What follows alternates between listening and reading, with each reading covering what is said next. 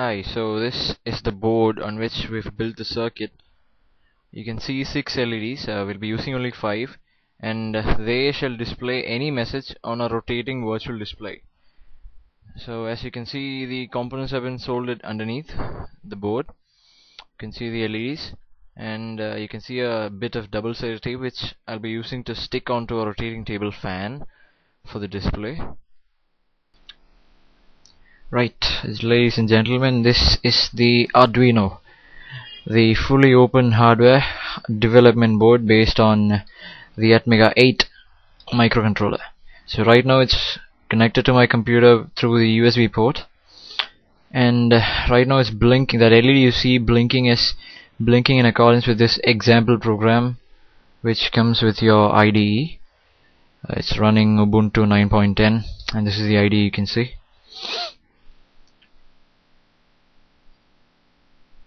The program blinks an LED on and off with a delay.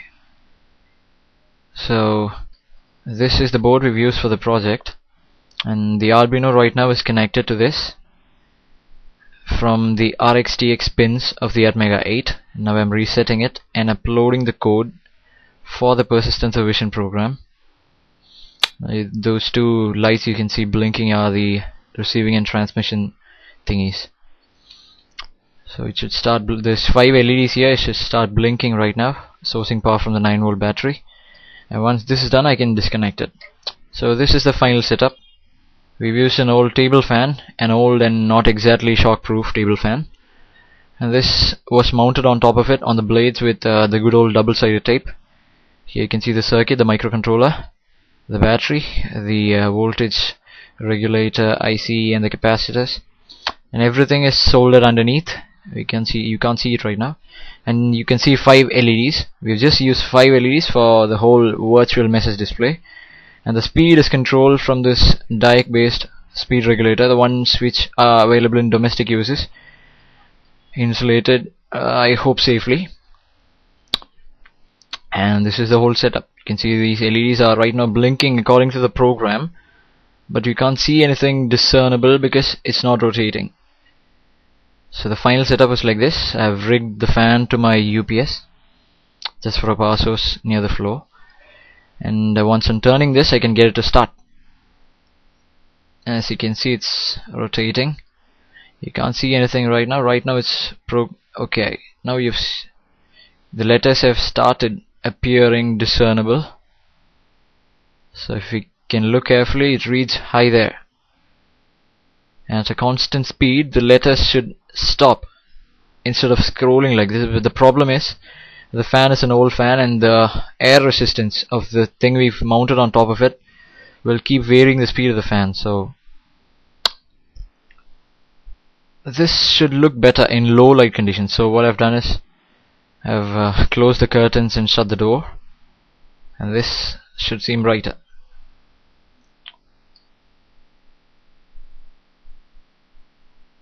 And it doesn't flicker like this in real life. This is because of the low FPS of my DigiCam. And if you look carefully, you can see it almost as whole 2 words almost at the same time. It says hi there. Forgot to put an exclamation mark. Maybe next time.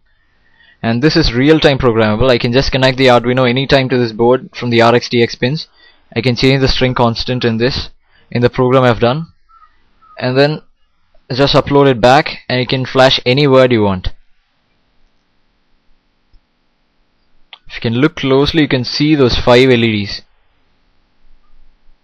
So each letter is displayed on a virtual 5x3 matrix, and this is a bird's eye view, shall we say. And the fun thing is, when it stops, when you have switched off the fan, the letters keep going thinner and thinner. And after a while, things start going haywire, and you can barely make out the words. And then finally, when the world comes to a standstill, you can see those 5 LEDs blinking for all they're worth.